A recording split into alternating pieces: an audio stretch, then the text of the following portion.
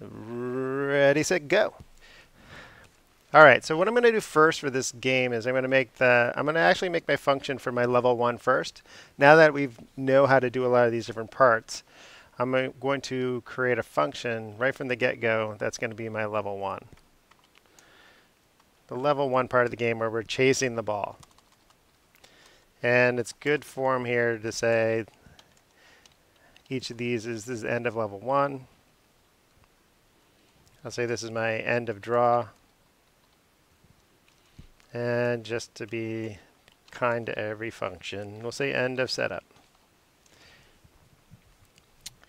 So in this case, I'm going to start off just with some text. I'm going to make it be the width divided by 2. Oops. We'll say, let's give it some text first. Say here's level 1. I'm going to put it right down at the bottom. So I'm going to say height minus, I don't know, 20. I think that'll give it to me. Now if I run this, I shouldn't see anything show up over here yet. And that's because I'm not calling this function level 1. I'm just going to copy that now and put it into the draw. And now if I run this, there it should be showing me level 1 down at the bottom. Two things I'm going to do since I'm going to do a lot of text and we have maybe a bigger space.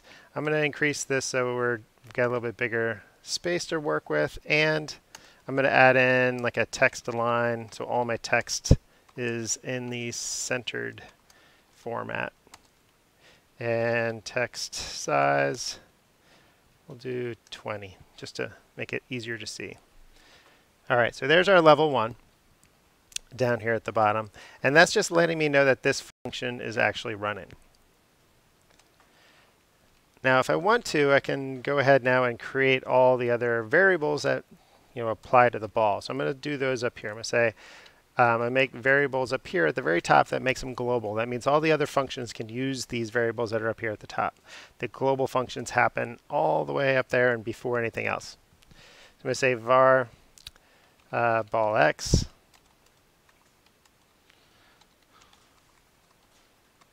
And I'll just start them off right in the middle of my space here. I'm going to say 300 ball y.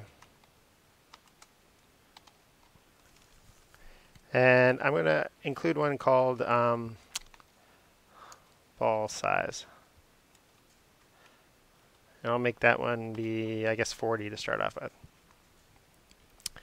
Now, when I run this one, still nothing should be happening, but I shouldn't have any errors either. Inside of my function level 1 here, I'm going to tell it to draw an ellipse. And this is going to be at the ball x, ball y, the locations we picked up here, and then my ball size. Ball size.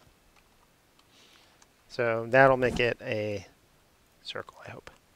All right, so there's our initial ball that we can start off with. And if we were going to try to have it make it so that you could run around and touch it and make it show up, this is where I need to find a way to know whether or not the mouse is inside of that location. So here's where we started to add in that variable called distance to ball. And we made that distance to ball be between 2 points, the 2 points being dist, that's a reserve command for distance. It's going to calculate the distance for us and say distance to ball is going to be the center of the ball, which is the ball x, ball y, and then the mouse x, mouse y. So the location where the mouse is and the location of where the ball is should give us that distance. Now when we did this the first time, I had it actually draw a line between these 2 points. And it's not a bad thing, especially for level 1, to maybe point out where that is.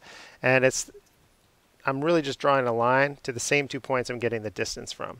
So me being a lazy coder like many coders, I'm going to go ahead and draw that. And now you can see here's the line that it's drawing to wherever the ball is. This is definitely helpful if you're trying to find it or if the size changes over time. But right now it doesn't do anything based on that. And we're not printing out what the distance to the ball is. What we can do here though is we can say, let me put a couple spaces here so I can scroll. But I'm going to say inside of here, I'm going to say if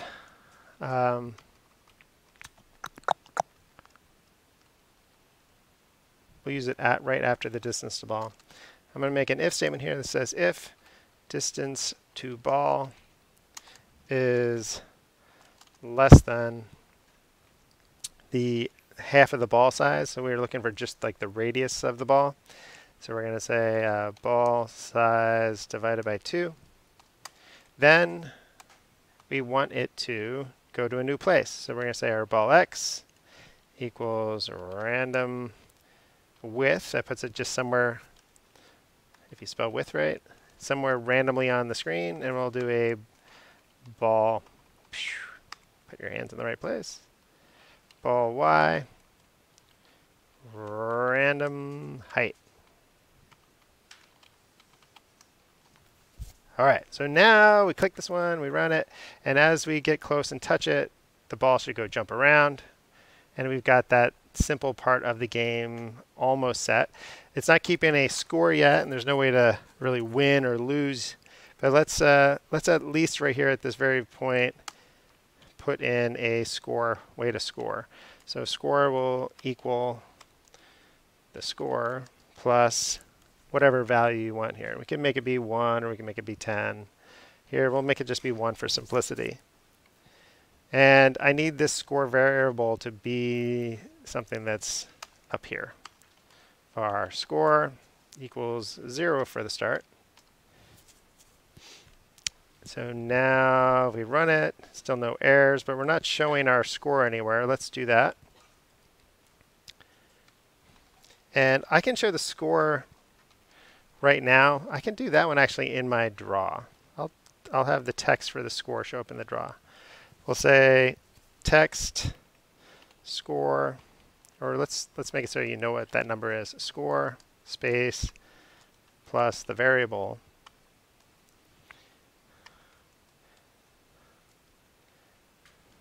I really want to just put this in parentheses to make it neat. The score, and then we'll put that